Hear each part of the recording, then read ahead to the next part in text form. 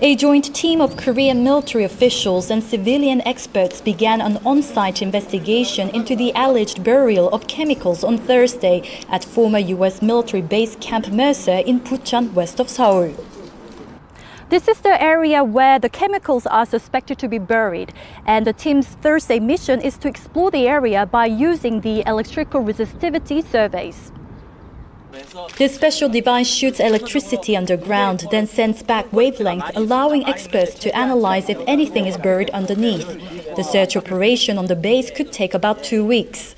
The team then will test groundwater and soil in the area and determine if the samples contain any deadly dioxins.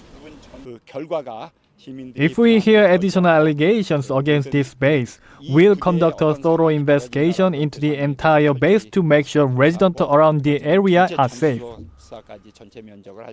The 13-member team was formed after an American veteran claimed last month that barrels of chemicals were buried at Camp Mercer between 1963 to 1964. The base was used by the U.S. military in the 1960s and then turned over to Korea in 1993. Seoul is planning to conduct a probe into 85 other areas that were once used by the U.S. troops. 김나리, 아리랑 뉴스.